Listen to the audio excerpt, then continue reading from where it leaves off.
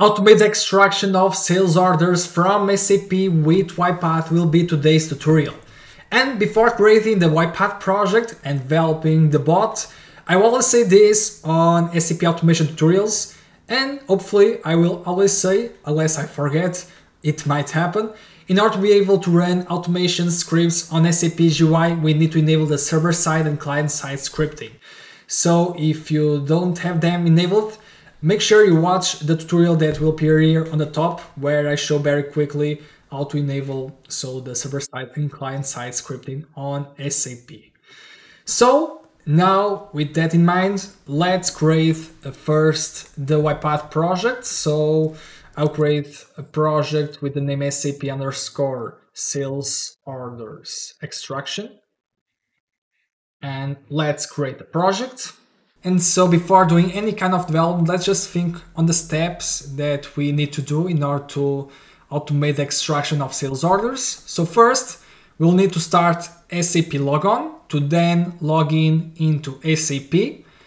Then to see the list of sales orders on the SAP system, we'll need to execute the transaction VA05.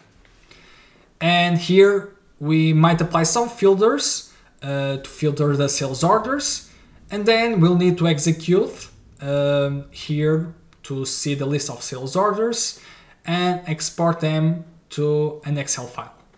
So now that we see very briefly the steps, so let's start the actual development.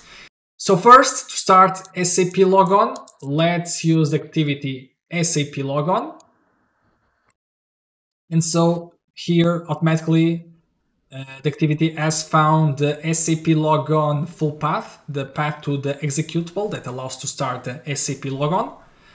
And so then we need to provide the connection name. So connection name that we can find here on SAP logon, we can see here the list of connections, and here we can see the name of the connection. So in my case, it's SAP. So I'll just store it on a variable. So here on variables, define the value to SAP on my case. And so with that, SAP logon will be started. So let's just test. So I'll just close SAP. And now let's run the project, and we will see that SAP logon started, and then we can see that was opened the SAP login window. So now that we are at the login screen, we will use the activity that will allow us to very easily perform the login on SAP, which is the activity SAP login. So let's drag it after the SAP logon. And first of all, let's indicate the screen, the login screen. And now we have to provide the client. So in my case, it's 800. So I'll just store on the variable str SAP client, and so here 800, and ideally we'll store this on asset and just use the value from the asset, but let's keep it simple. So here username, so I'll declare the variable str SAP username, and so let's here insert our username, my username, it's my name basically. Then the password, so I'll choose here standard to keep it simple, and I'll just use the get password activity that basically allows us here to write the password masked. So here I will input my password and result, so I'll declare here the variable str SAP password and pass here the variable. And language, so in my case will be English, so declare variable SAP language, and here define the language. And that's basically it. So I'll just close SAP again, and let's see how it's working, if the login is done successfully. So here we can see it's been done login, and here we are on the home page, let's say, of SAP after being done login, so it worked properly.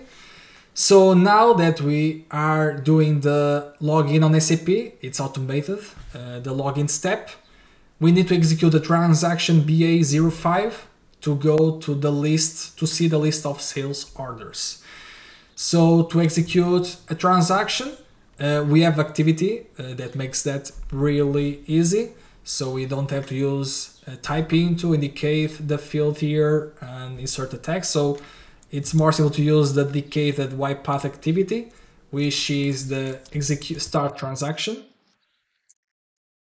Or no, execute transaction, I think. I forgot the name, it's transaction something. Call transaction, yeah, it's that. So I just forgot for a few seconds the name of the activity. And here it is, so let's just drag the activity, call transaction, and indicate so the screen, so just indicate. And now here transaction code, so here is I'll declare the variable str display sales orders transaction. And so here variable, so let's start here on this new variable BA05, which is the transaction code to access to the list of sales orders. And now just to don't run again the login, I'll just comment here these steps. So just run the call transaction to test and see if it's working properly. So let's see how it's working. So I will run the project, and here we can see that was executed the transaction, and now we are here on the list of sales orders. So here we can apply filters and then execute the search with the filters applied, and will appear then the list of sales orders that matches the filter. Are you ready to master SAP automation with platforms like UiPath, Power Automate, Automation Anywhere, Blue Prism, and even Python? In my upcoming courses, you'll get hands-on experience and real SAP access so you can practice everything you learn. Free access to SAP is impossible to get as far as I'm aware, but I'll got you covered on my courses. And I'm about to launch these SAP automation courses anytime soon. Subscribe via the link below in the description or in the comments to stay tuned and be the first to know when these courses go live. So, just to get a bit of hands-on here, let's apply some filters, for example, the sales organization. So here first, let's just see the list of organizations that we have. So I'll use this one, 0001. So here we'll use a type int activity. So here we'll use a type into, and now indicate the field to populate the text, the sales organization, which is this one. And here, sales organizations, just be more clear. And here, the text. So here I will call the variable str sales organization filter. And so here will be 0001. And then let's here also set the bot to select here open sales orders to filter by open sales orders. So for that we can just use a simple click. So here let's use a click activity.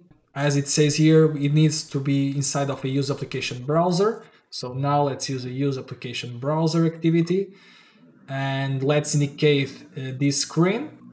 And now inside of it, let's drag the click. And now let's indicate here the field to click, so the open sales orders. And let's confirm. And let's see if it's working. So I will go back again to the home screen, the initial screen. And let's see if it's working properly. Here are these filters. So let's run the project. And as you can see, was defined the filter successfully. So now the next step is to click here on execute. or just execute F8. So we have both options here. So I will here just set up the click.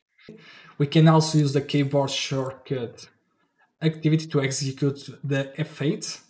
And now let's just drag it inside of the use application browser to know the target application and record the shortcut. So let's press now on F8 and it should work. So I'll just here execute the search, for example. And let's see if it works. So I'll go back again and execute again the project.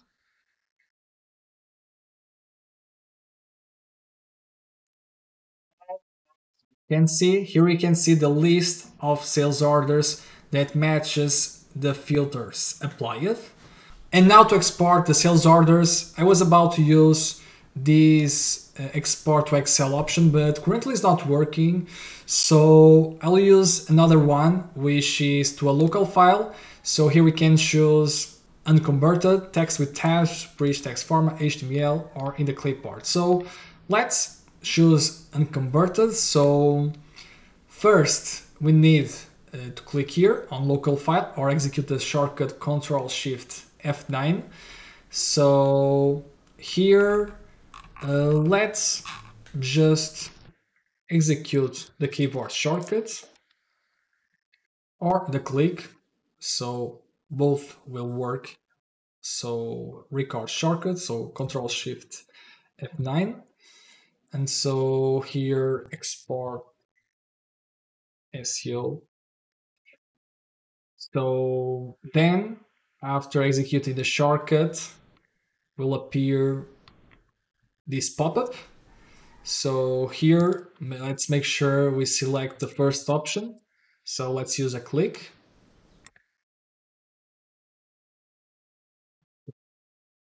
Choose unconverted.